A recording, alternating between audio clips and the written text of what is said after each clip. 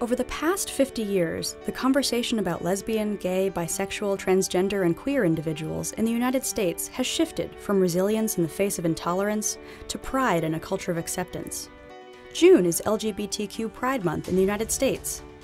It is a time when Americans commemorate the 1969 Stonewall Uprising, an event that sparked the modern LGBTQ rights movement and highlights LGBTQ rights as human rights. On June 28, 1969, patrons of the Stonewall Inn who were tired of constant harassment and abuse from police in New York City finally fought back. While accounts of the night vary, the uprising ignited a national firestorm and inspired widespread activism in support of LGBTQ rights. After more than 4 decades of fighting for equal rights, the movement reached a milestone in 2015 when the United States Supreme Court recognized the rights of same-sex couples to marry.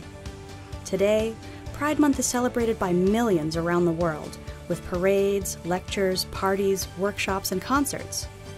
It is also a time to honor those LGBTQ individuals who have been lost to crimes motivated by bigotry, and advocate for those in the over 70 countries who are still persecuted for who they are, some with the threat of execution.